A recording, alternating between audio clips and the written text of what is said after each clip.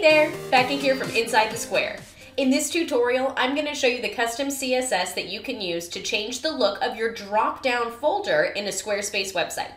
Now this tutorial is specific for Brine theme templates in Squarespace 7. If you're using the latest version of Squarespace, known as 7.1, these codes are not going to work for you. I have a completely different tutorial listed in the description below. The link should be right underneath this video, so click on that one and check out that tutorial and those codes because these ones will not work. But if you're using Brine and you're in Squarespace 7, you're in the right place. Now I want to mention you can change the color of the folder as well as the links in the folder in your site styles menu. I don't recommend using CSS for that because you're just making more work for the browser. You can already do that in your site styles menu. What I'm going to show you today is how you can actually change that background into a cool gradient or add a border or a box shadow to it, really make it stand out and look unique, and how we can adjust some of those links as well, outside of just changing the color, which you do in the Site Styles menu. You're following. All right, all the codes I'm using today are listed in the description below, but let's go ahead and hop into my demo site and we'll get started. So here we are in my demo site, and you'll notice on the top left-hand side, I already have a folder enabled with 3 pages inside of it. Now that folder, I changed the color of the folder to purple, and I changed the color of the links to a light gray, all of that in my site styles file. What we're gonna work on today are some codes that you can use to change things outside of that site styles file, okay? So the 2 code names we're gonna use are header nav folder. That's for changing the folder itself, what showed up here as purple.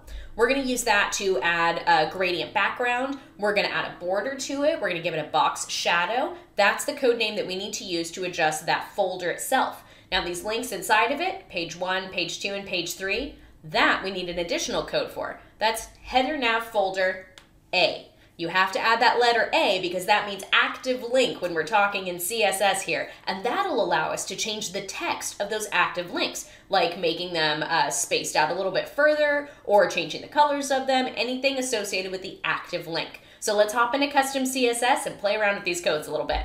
I'm going to navigate to design and then scroll down to custom CSS. Starting with this very first one, I do want to mention all the codes I'm using today are listed in the description beneath the video, so don't worry too much about taking notes, okay? So we have header nav folder. I'm going to open up a curly bracket and I'm going to paste background linear gradient. That's right, we're creating a gorgeous gradient there. Again, this code is below, so don't worry about taking notes on all of these, and you can get very creative here with whatever type of gradient you'd like to create. So now that we've changed that color, I'm going to add a semicolon and let's give it a border. I'm going to say border 1px solid. Let's just go with a nice gray. There we go. Now we have that solid outline around just the folder. The links themselves are not standing out very much though. But before we get to those links, let's go ahead and give this a little bit of a box shadow as well. I'm going to add a semicolon and I'm going to say box shadow, and this code is in the description below, but if you know some stuff about box shadows, you can get pretty creative with what you're working on here. I just wanted to lift off the page a little bit, so I just coded that one, saying set it off horizontally by 2 pixels, vertically by 5, give it a little spread, make it a light gray.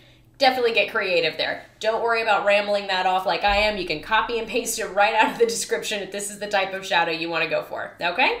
Awesome. So now that we've added that shadow, those links really aren't standing out very much. I want them to be a little darker and I want them to be spaced farther apart. So now we're going to use this second part right here, header nav folder A. I'm just going to paste that into a new line. I'm going to open up a bracket and I'm going to say color.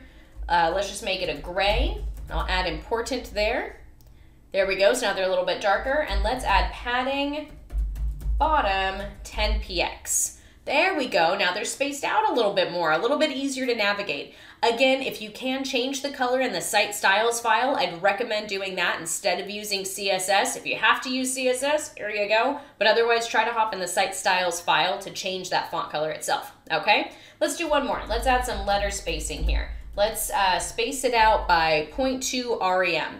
There we go. Now the letters are spaced out a little bit. Let's make them a bit bigger as well. Let's go font size 1 rem.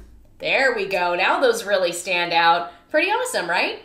So that's it for this quick tutorial. A recap for you. Header nav folder. That's the code name that you need to use to do things like adding a gradient background, a box shadow, or a border, anything that affects the entire folder. The other code name we use today is header nav folder A. That A is short for those active links inside that folder. Use that to add some spacing to them, like spacing the letters out or a little bit of padding if you want them to be farther apart. Header nav folder A affects the active links inside that folder. Okay?